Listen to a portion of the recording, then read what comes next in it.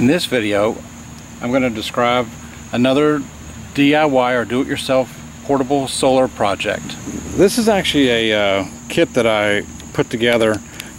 If you've done any research on YouTube lately, you'll have seen there's another channel. There's a guy named Solar Burrito on YouTube that he gave me the inspiration to make a kit like this using basically a Plano is the company name pistol case. It's not waterproof, but it's just one of the plastic cases that you can it has the handle you can see, and then you just modify it to basically build your own portable solar generator.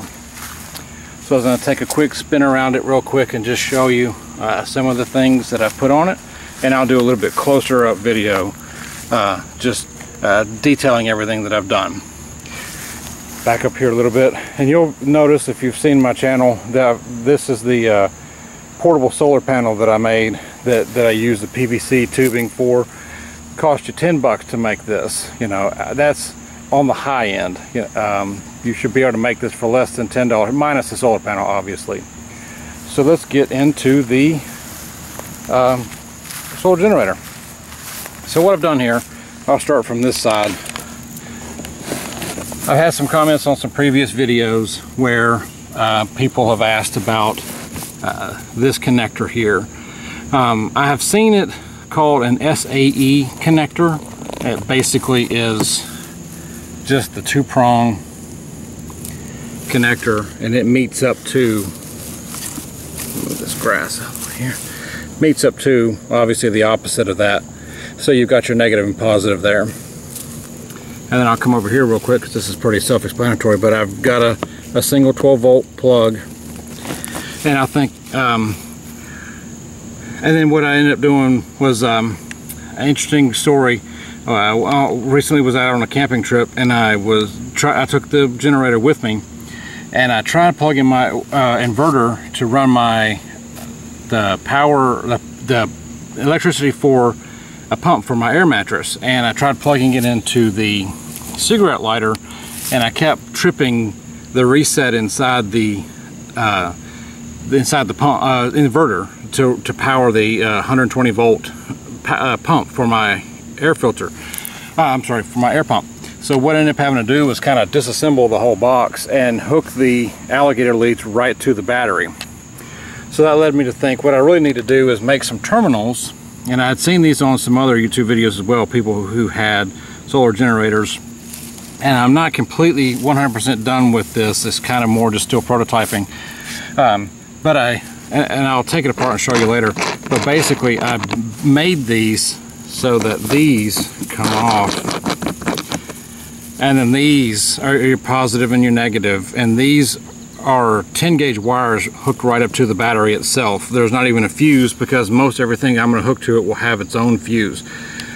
So that would give me basically just like connecting to the battery itself, but I don't have to tear the whole thing apart to get to it. And I'll show you what I mean a little bit later. But these just screw right back on.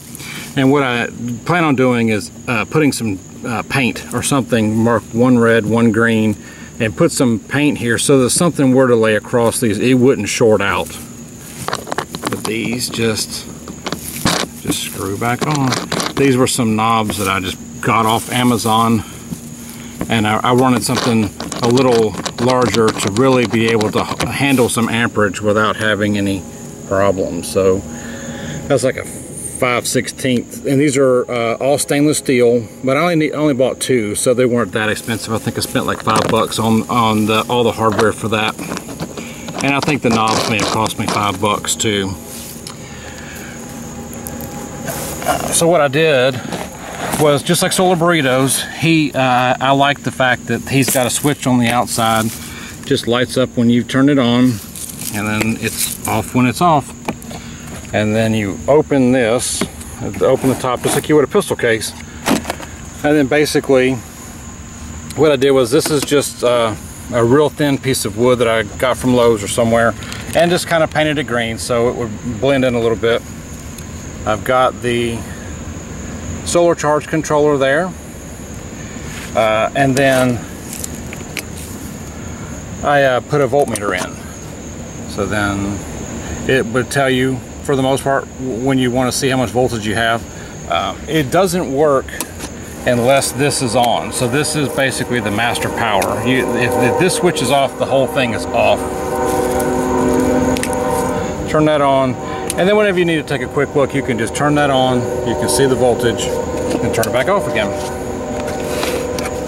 So then I'll plug the, and then it's real nice because then I can just plug the solar panel in, and even this late in the day, and it's almost 6:30 in the evening, I'm still getting a little bit of a charge from the solar panel, which is kind of nice. And that's basically it. You know, what I did was to make servicing kind of easy. I just put in, you'll see here in a second, just like how Solar Burrito did his. Set these back there. You basically have I ran some bolts through, and I just got some aluminum and drilled some holes basically to hold the battery in place, and those just come up through the bottom of the case. And this happens to be a 12 volt, it's upside down, sorry everybody, but it's a 12 volt 18 amp battery. That just ties down like that. You know, I've got a fuse in there protecting the, let me show you from the bottom of the wood, just so we can, I used a terminal bus. Basically, I just split this in half. So this is the negative. I got all my positives over here, and it's split in the middle, so they won't touch. So I don't have to use two of those buses. I just got one big enough to do positive and negative, and you just cut that bar, and it makes just the positive stay together, the negative stay together.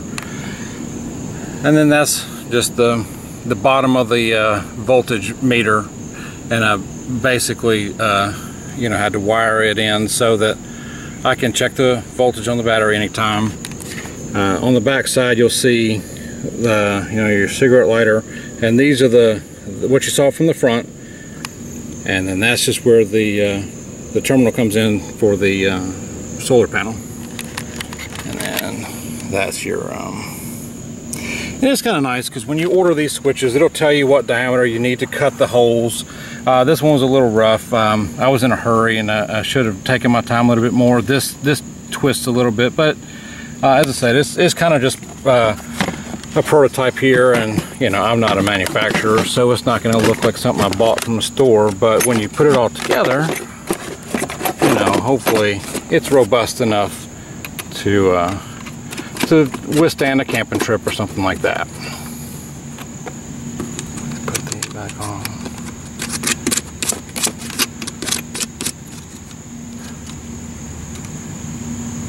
As I said, it's all, I'm getting power into the charge controller because of the panel being plugged in, but you can notice that the voltage meter is not on. Once you flip the switch, you get your voltage. And that's basically it. Just close this back up. Turn that on.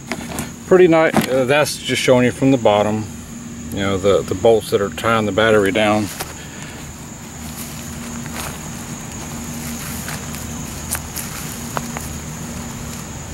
That is it.